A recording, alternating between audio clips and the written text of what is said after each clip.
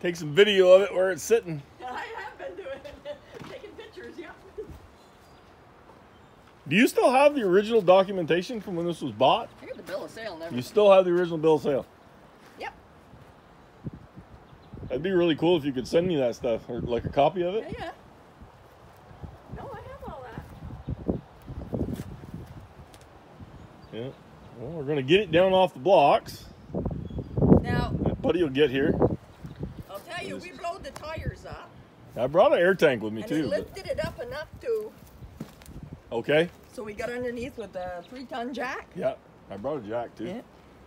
They didn't stay, the tires, very long, or did they? How long? Well, no, well, for a while, yeah.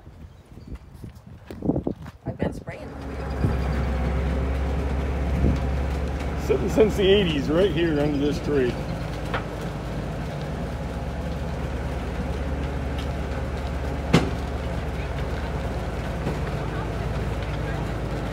And it's moving for the first time in a long time. Not very willingly. We're gonna bring her back to life.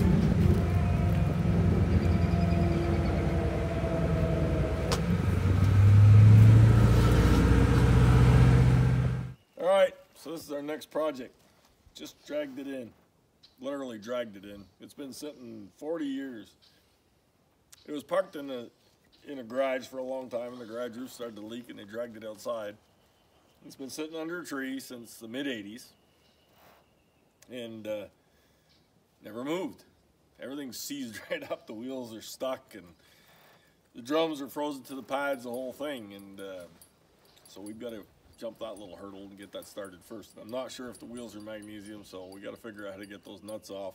They're rotted. We'll do a close-up and show you. But this is a 440 RT 1968 Coronet. It's a pretty cool car, and I knew the guy that, well, it's still in the family from the original owner. My first job I had in high school went on strike in 1982, I think it was. First job I had was at the local sawmill. So I worked with this guy. Well, I was a young car guy driving I had a 57 Chevy 2-door sedan. And, you know, everything was about cars. And this guy had this 440 RT. It was something back in the day. Nobody around here bought these cars. This is a little farm community, you know, and we're in the country. Nobody bought muscle cars here. So I thought that was just the coolest thing in the world. So one time we did nothing but talk. School stayed on strike 2 or 3 weeks. It wasn't long enough for me, but sooner or later I had to go back to reality, but I got to work with car guys for a while. Many years later, here we are. He passed away, parked it, never fixed it. That's a lesson to all of us, because, you know, if you want to do something, you better do it. But they gave me the call and wanted me to get it going. So we'll show you the car.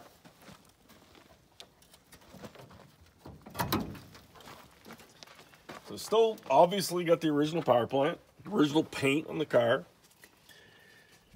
440 Magnum.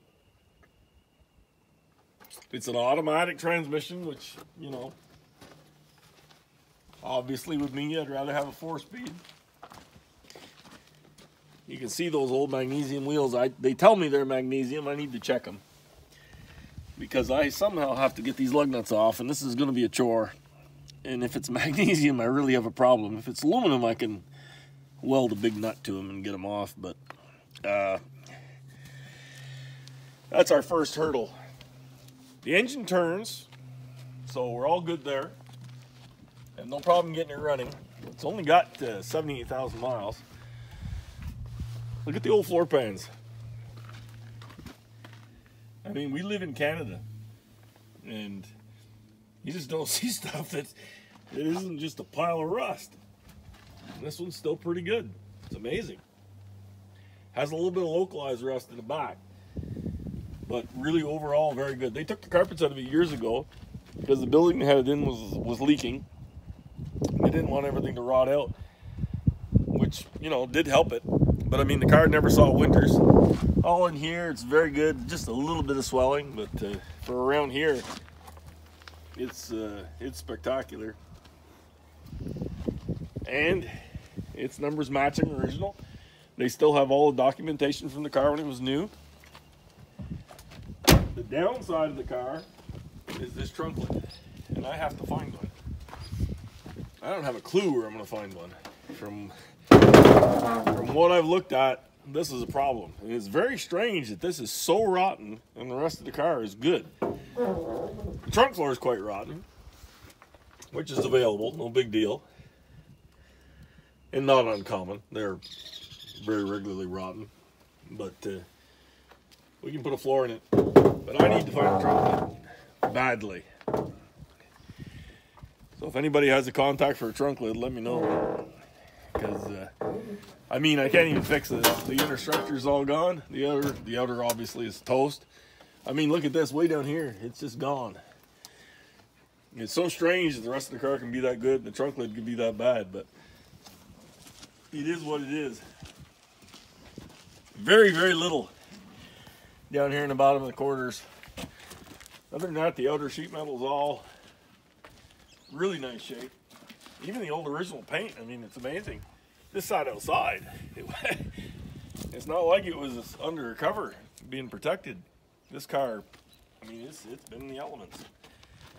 But when they called me up to look at it, I said, in my mind, I thought, wow, I got to go look at the car, you know. But I said, it's going to be a pile. It's going to be just rotten. It's really not. We can very easily get it on the road other than that trunk lid. We'll do a full brake job on it. I'll pour some secret sauce down this engine. Try and get that thing loosened up. Well, it is loose, it turns. But I just need to be careful with it. We'll go through the process. We'll pre-oil it. Do everything we got to do to make sure we keep the engine safe. Get that, you know, we'll fire that up. That's no big deal. Really just getting these tires off, getting these wheels off, getting the brakes loosened up, and we'll make a car out of it again. It's going to be fun. It's a real honor to have it.